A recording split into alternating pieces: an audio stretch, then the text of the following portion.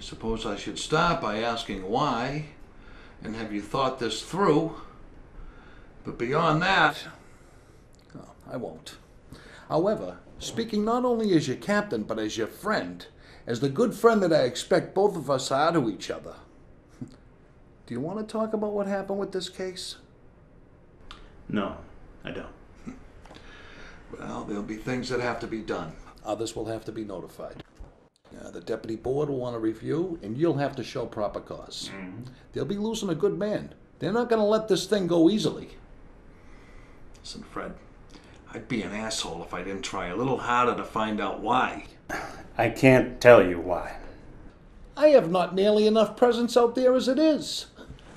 The deputy's cousin Kid comes in today. I've got detectives working the overflow in a body in Upham's Corner. The shit has reached into Mattapan. And if I were to lose another man of your presence out there... Not to mention the shit that's going down with the commissioner, with that settlement and everything hanging over her. She's already had to let one long-standing, decorated officer go, and now to have to decide to whether or not to let another one leave? Look, Fred, you're going to have to explain this to the board. I would expect you could at least explain this to a friend. I have no more for this job, Tom. But if the case is why you're sitting here right now, telling me what you're telling me... I don't want to talk about it. I'm not going to accept it. This is no slight, Tom.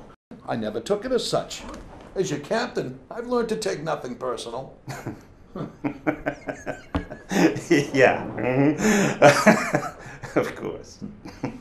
I'm going to respect your request that we not talk about it. But if this thing goes down on my watch, detective, you're going to have to give me a lot more to go on than what you're giving me.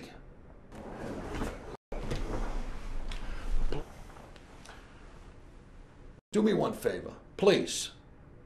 Be sure